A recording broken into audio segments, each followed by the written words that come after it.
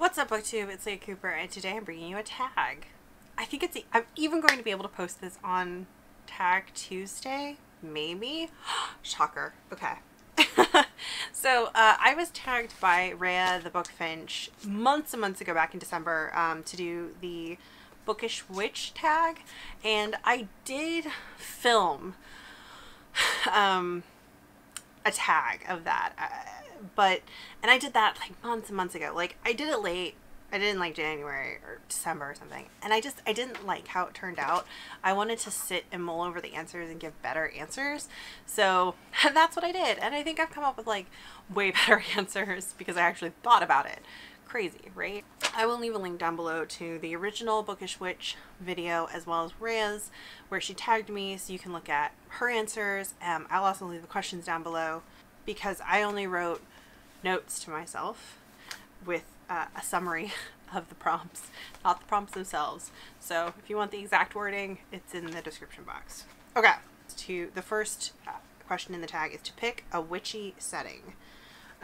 That's really easy. Like, one of my favorite settings in a book ever is the setting in Uprooted by Naomi Novik. So this is a book about a girl who lives in a village that's in this valley with a bunch of other little villages, and there's this forest, and there's a wizard's tower. You can kind of see that on the cover. There's the wizard's tower, and here's the forest. And the forest has been like growing and encroaching on the villages, and the wizard is the only thing kind of standing in the path of that. And our protagonist, Agnieszka, gets taken by the wizard to be his apprentice. And it is such a good book. And the setting, like the wizard's tower, his little library, the dark forest is so good. Like, the forest is a character in this book, and it's so good. I really love it. So that's my favorite little witchy setting. Question 2, your favorite magic system. So for that, I'm gonna go with a book I don't have a copy of. That's The Realm of the Five Gods, or The World of the Five Gods by Lois McMaster Bujold. So I've been reading a bunch of books set in this universe, one of them being the Penric and Desdemona series, the other one being The Curse of Chalion, which takes place several hundred years after Penric and Desdemona. This is such an interesting world with such an interesting magic system. It reminds me a lot of the human gods of Guild Wars 2. Probably one of the reasons I like really jive with it. I like it a lot. Basically, there are 5 gods. The Father of Winter, Mother of Spring, Mother of Fall, Daughter of Spring, Son of Summer, Son of Autumn, Mother of Summer. Okay, it's a father, a mother, a daughter, a son, and a bastard. And they each, the first 4 represent the 4 seasons, and the bastard represents everything that happens out of season. So he's the god of bastards, accidents, and misfortune. These gods are very much like the gods of Tyria, in that they kind of exist in another plane from humans, and when you die, your spirit is passed into the hands of whichever god you worshipped. And also, like, if you're a father, you're usually taken up by the father.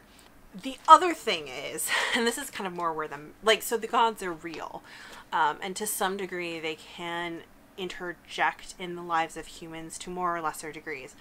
And where the magic comes in is that there are these demons who escape the realm of the bastard and cross into our world, and they can possess a person, not necessarily controlling them, but they live inside them, and they can interact, and they provide that person with magic. So someone who has a demon rider becomes a wizard, and there's all this balancing stuff between uphill and downhill magic with wizards' demons. And the demons, when their wizard dies, they pass to a next rider, and then really powerful demons can become ascendant, and that's when they control their rider and usually ride their rider to death, and they have to be exorcised, which is sent back to the bastard's realm where they will be destroyed. And it's just all really interesting. in Penric and Desdemona, Penric acquires a demon, which he names Desdemona, and he becomes a wizard. And it's really, really cool what they can do, and their adventures they go on.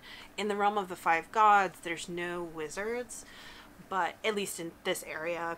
But there is a man who devotes himself to the bastard's work in an effort to save a noble woman he's kind of been put in charge of educating and protecting. He tries to do some death magic to save her from an absolutely horrible man, but in doing so, a bunch of stuff happens between the bastard and the daughter of spring, or the lady. I can't remember which one it is. Both of those gods kind of become involved in his life, and it's fascinating. Like, everything that happens, everything he does. He's an amazing character who's like so sympathetic, like you're just really pulling for him, and it's great. And there's stuff about curses in that one, and yeah, the world and the magic system is just so interesting. It's not super flashy magic or anything, but it's just so integral to the world and everyone's daily lives that it's really interesting and very seamless. The third question is your favorite witchy tropes. So a couple of my favorite tropes are creepy forests, cold weather, snow, grumpy witches. A good example of grumpy witches, I didn't pull it out, but would be the witch Granny Weatherwax from like the Discworld series. Oh, I love her. And I also kind of love like Baba Yaga figures in books, like the grumpy grandma witch in the Winter Night trilogy. That one's another one I really like. And then another trope I do love, and I do think it's prevalent in witch stories, it's kind of showing up in the Forgotten Beasts of Eld, for example, is women getting revenge. Love a good revenge story. The fourth question is to pick a book of magic. So that's like a magical book in a book. And for that, I have to go with the magical book In the Light Fantastic by Terry Pratchett. You can kind of see it on the cover, which my camera does not want to focus on, but that's a magical book. So this is the second book in the Discworld series. I've always loved it. It's the first one I actually read, and I think it's better than the actual first book in the Discworld series. So this series is kind of about the end of the world, basically. There's one wizard who can save the world, and of course it's Rincewind. And the reason he can save the world is because when he was a young wizard in Ankh-Morpork, he went into the library and he opened up a book he wasn't supposed to open that had one spell in it. So he's a wizard who only knows one spell, because when he read the spell, it pushed out all the other spells in his mind, and it took up his entire mind, and he can't learn any other spells. And now that one spell is one spell out of that book is the thing that can save the world, and he's a bumbling idiot, and it's so good, and it's such a just stupidly entertaining contrivance. Question 5. Brew and or snack. So this is just supposed to be like me as the bookish witchy reader is supposed to share my favorite snacks. So my favorite snack is really easy. I'm addicted to Pirate's Booty. I tried this for the first time this past November during our like Black Friday sale. We got a bag of it at the store, and I fell in love with it. I became super addicted to it. Unfortunately, it's really expensive, and like obviously right now with the pandemic, I'm not going to the store at all because I don't need to. I can't justify going to the store just for Pirate's Booty, you know? But man, I freaking love this stuff. It's so good. Who knew slightly cheesy flavored styrofoam could taste so delicious? But it does. Then my favorite drink is going to be tea or coffee. I like both. I've been on a little bit more of a tea kick recently just because I discovered I can't drink as much coffee as I used to, or at least I can't while I was working. Like, there was something about drinking coffee at work that made me really, really like buzzy in a bad way. So I started drinking tea at work, which was so much better for me. And I also started drinking herbal tea at night, which was really nice. I like that. So tea is more of like a comfort drink. Coffee is more of like a necessity drink because I do still have to drink a couple cups of coffee every day just so I don't get headaches and just to kind of like wake me up. I mean, I'm from the Pacific Northwest, South Seattle region, so like, what do you expect? Okay, and then question 6, this is the last like info question, is to pick your familiar. So it's talk about a favorite fictional animal that's like magical. Again, this one was really easy. That's going to be the disreputable dog / Mogget, but I think, I can't pick between the two of them. But we'll just say the disreputable dog and Mogget from the Abortion series. So I picked Lyriel because this is the one that introduces the disreputable dog, and I wrote down the disreputable dog. But I also really love Mogget. This takes place several years after Sabriel, and it is about Lyriel. She is a member of the Clare, who is this like special sect of foreseers, and like they study the moon and stars, and they have premonitions and stuff like that. And they work with like the kingdom, the chapter mages, and the Abortion. Lyriel is kind of old for a Clare who hasn't woken up with her second sight, and she feels very alone in the clave and very out of place.